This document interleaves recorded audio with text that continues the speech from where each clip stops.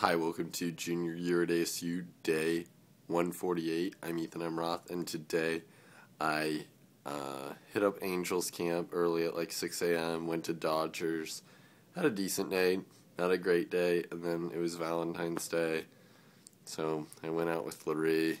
We went to Charleston's. It's quite yummy.